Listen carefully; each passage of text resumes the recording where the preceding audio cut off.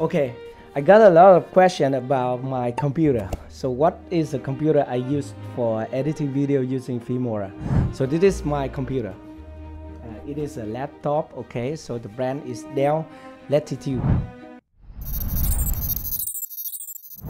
Hi guys, welcome to another tutorial on my channel. In this video, I'm going to show you some basic video editing tips in Filmora 12. Okay, so today we're going to talk about project, media, timeline, and some of the most common used feature in Filmora 12. Okay, so this is the start page of Filmora. So first up, we are going to talk about the project. This is the button to create a new project, and you can open your recent project also. And here are all the local project, and you have instant mode project, which is another kind of project in Filmora. And on the left side, you have the cloud project. If you upload any project to Wondershare Cloud, then you will have it here. Just click this button. But for now, I don't have any cloud project because I don't use Wondershare server to upload my project. Okay, so let's go back to create project. And in order to control the information of your project, you want to select the aspect ratio right here first. For example, for a YouTube video, I can select 16:9. For an Instagram video, I can select 1:1. Or for a short YouTube video, I can select 9:16 portrait right here. Okay, for example, I can select 16:9, and then I can just click here at this button to create a new project. Okay, so we have just created a new project with Filmora. But before trying to import something or trying to start your editing, you want to save your project first. In order to do that, you want to click here at the file button, and then you want to click here save project, or you can use a keyboard shortcut Ctrl S to save your project. Okay, and now you want to give it a name. For example, I can make it Jacky demo number 1, and I need to select a folder on my computer. For example, this is my Filmora 12 data and Wondershare Filmora, and this is project, and now I can click save. So this is our first project, or our brand new project. And now you want to check the project information. You want to click file again and select project setting, and this is the aspect ratio, and this is the resolution. And being mentioned that with Filmora 12 you can edit up to 4K video. For example, here this is 4K video. You cannot edit 5K, 6K or 8K with this software. Okay, and down here you have the frame rate option where you can change the FPS of your project. For example, 24 frames per second, 25, 30, 50 and up to 60 frames per second.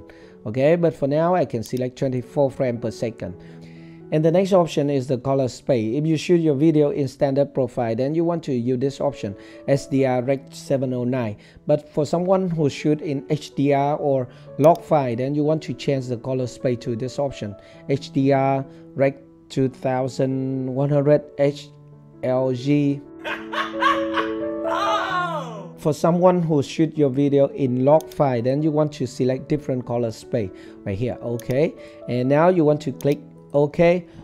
So that is about the project information in Filmora 12. And the next thing you want to consider when editing video using Filmora is about the editing layout. So if you want to change the editing layout, it is very simple.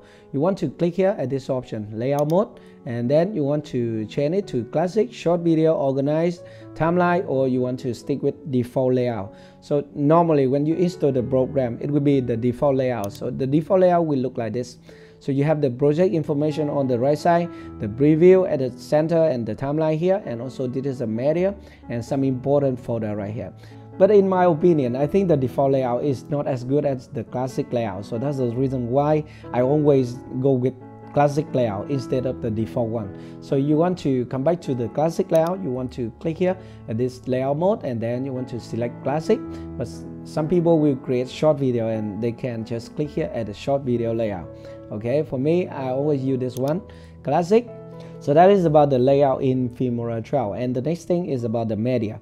So media is a folder right here. So you see on the left side of the program, this is the media folder. It is like a library where you can import your video, image and sound effect, and also music or stuff like that. So anything you want to edit, you want to import into this media.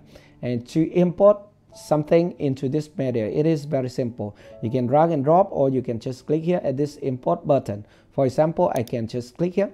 Okay, for example, here I have some image on my computer, so all I need to do is to highlight all of them and then I can just click here open to import it to the media.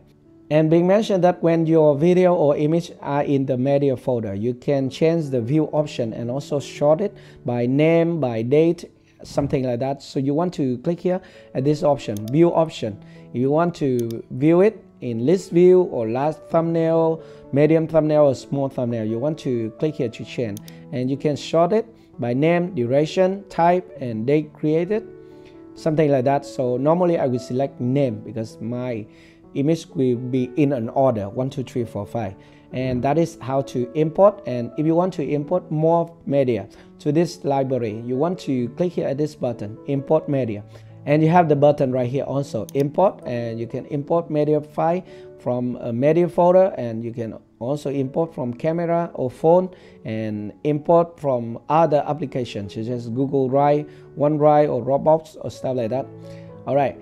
And in the media folder, there's a global media. So global media is the folder that you can reuse for your next project. For example, normally I will import the intro and logo, intro, meme, and sound effect, and music, and subscribe button, and channel logo here also. So these are the thing that I normally use in all of my video for this channel and other channel. So that is about the media folder.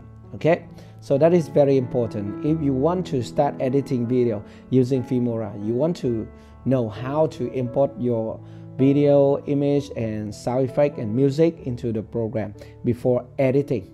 Okay, and the next thing you want to know in Filmora 12 is about the timeline. So at the bottom of the program, you see the timeline.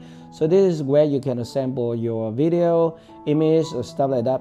And you have some track here. For example, let's go back to my media. And then if I want to edit my video or image, all I need to do is to drag all of them onto the timeline. So this is how you can put your video or image onto the timeline, by drag and drop. Okay, and when you play it on the timeline, you see it will be at the preview window. So if you put anything here, it will be displayed right here. So this is your video, and being mentioned that this timeline has many tracks and up to 100 tracks, and you can manage the track with this button, manage track. You can just click here and add video track and add audio track and stuff like that. So you can add up to 100 video track and 100 audio track on this timeline. And there are some buttons to control the timeline. For example, if you want to move the timeline from left to right, you can just click here at this slider and move it to the right, to the left, and you can zoom in or zoom out the timeline with this button. Okay, just zoom in and then zoom in the timeline and zoom out the timeline, and you can just click here to view everything on the timeline. Okay, so this is your timeline, and if you put anything here, it will be displayed here. And if you overlay this video or this image up here, it will be displayed here. So this is the first image and this is the second image. You see the transition, right, from the first image to the second one. And whenever you select anything here, you will see the button here. These are all the main function of the program, or the most common use feature in the program. For example, I have Control Z, which is this button, undo button. Okay, undo. If I want to split the image on the timeline, I can just click this button to split it. And if I want to delete it, I can select it here, and then I can click this button to delete it.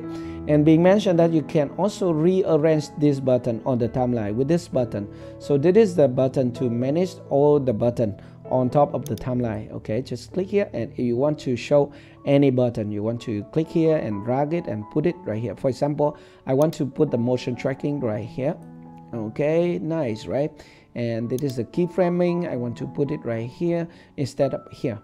Okay, and then you want to click save, and now you see this is the keyframe and this is the motion tracking. And being mentioned that when you select the object on the timeline, okay, like this, you see the available button right here on top of the timeline. If the button is gray, meaning that it is not available for this subject. For example, you cannot change the speed of the image on the timeline. You also have a pop-up menu when you can access to the available function of the program. For example, I can select here or the image here, and then I can just right click and we see the pop-up menu. So you have all the available function here. So just repo delete, copy and cut and disable clip and select clip, crunch or stuff like that. So these are the most common use feature in Filmora. You can find it just on top of the timeline or at the pop-up menu right here. Okay.